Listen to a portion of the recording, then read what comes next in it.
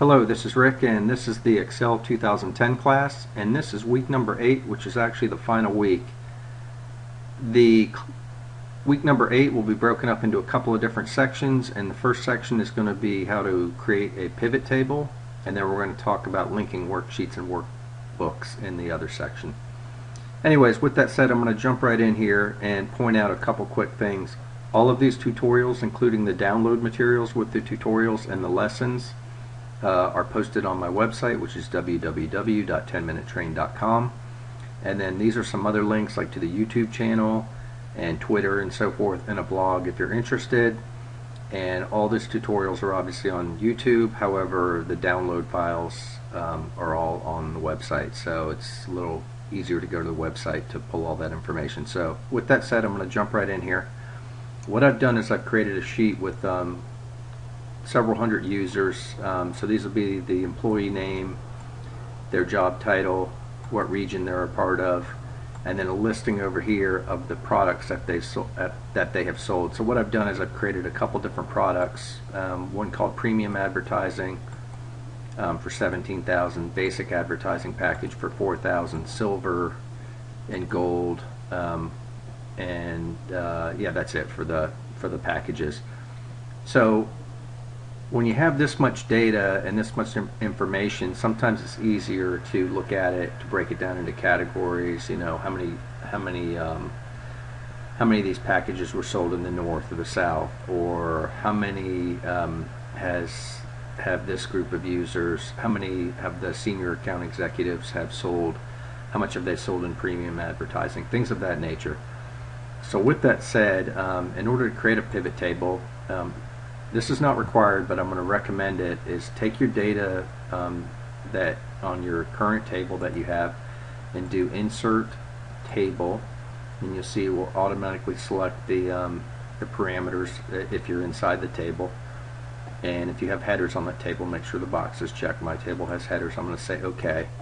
The whole reason for this is it will make it easier to edit later, and I'll show you that in a minute. So in order to add a pivot table, you go back into Insert and you choose Insert Pivot Table, and you have over here, so we're going to choose Table 1. So that's the table we've already created.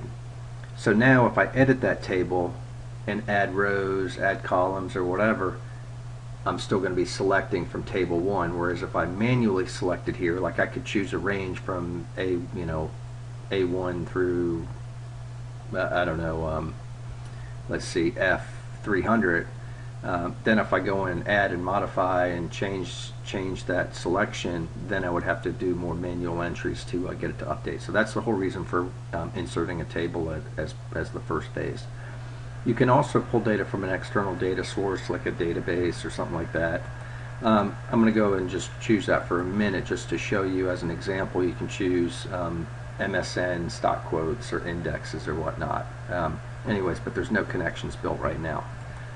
So I'm going to go back and choose that. And then down here, where do you want to put your pivot table? You can choose new worksheet or existing worksheet. I think it's a lot cleaner just to do a new worksheet, so I'm going to say OK. And you see what happens. It pops me onto that new sheet. And I have over here on my right hand side, I have a pivot table list and all the fields. And I have different sections down here, filters, column labels, row labels, and values. And you have a little template here to build a report, choose fields, and it'll build the pivot table over here. So with that said, what I'm going to do, I'm going to go ahead and you can do this a couple of different ways. For example, I can just check this box and you'll see what will happen. It popped it into row labels. So let's assume I want the last name of the employee, and let's assume I want their title. Okay, you can see the title went under row labels. If I wanted that under the column labels, I could just either drag it from here and drag it over there, or I could drag it from here and drag it up. Okay, so you see what happened here. It put the last name, and then it put the different titles over here. Okay, so what I'm going to do is I'm going to go ahead and change that back to, I'm going to put it down here, and then I want to put in the region, and then let's assume that I want to put in the price. Okay, so now what it did is it told me this employee, August, they're an account executive in the North region, and these are their sales. They've got 4,000, 7,000, 14,000, and 17,000.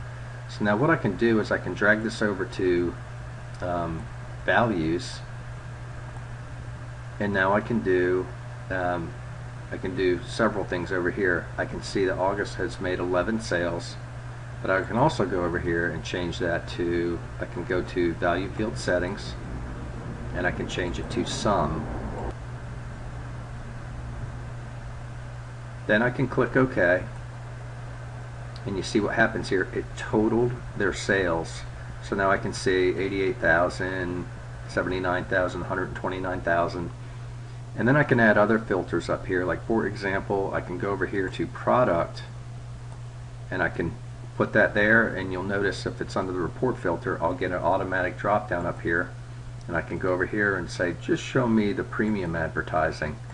And I can quickly go through here and see what they've sold, and see that this employee bidder has a junior account executive has had, you know, a lot of success in that, in selling the premiums. And I can go back to here and I can choose all, or I can choose basic or whatnot. So I'm going to go ahead and revert it back to all. And the other thing that you can do is you can go over here and I can filter over here. So for example, I can just click here, and then on the, just go to the right. Let me do that again. Go to the right, and you'll get a little drop down box. So I'm in region, and I can choose, I can hit the select all box to unselect them all, and then choose, for example, South, and say OK, and that's going to list all the sales in the South. I can go back here, I can change it back to select all, and I can do that for any of these. I can say just show me the junior account executive so I can quickly see how they're doing. Right, so lots of different things you can do with that. Column labels, like I said, you can move this up here, and for example I could put the title there, or I could put the first name there. So you can see over here I've selected on junior account executives, and you see it added that column there, and it told me their total sales. There's one other thing that I wanted to point out here, and that is that when you're working with pivot tables, these do not dynamically update.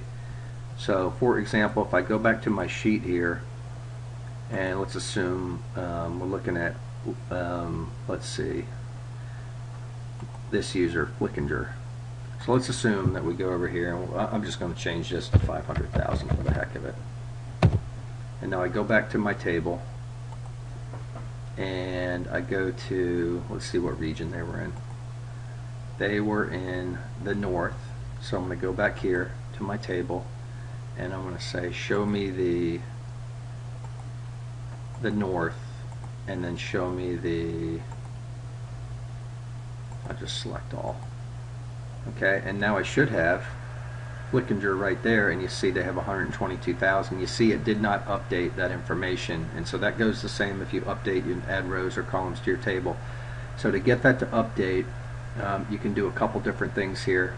The easiest thing to do is just go to the pivot table tools up top here, which should automatically be an option once you're in the pivot table, and then go to options and choose refresh, and it will refresh that, and now you can see where's it at, 605,000. So you can see that updated.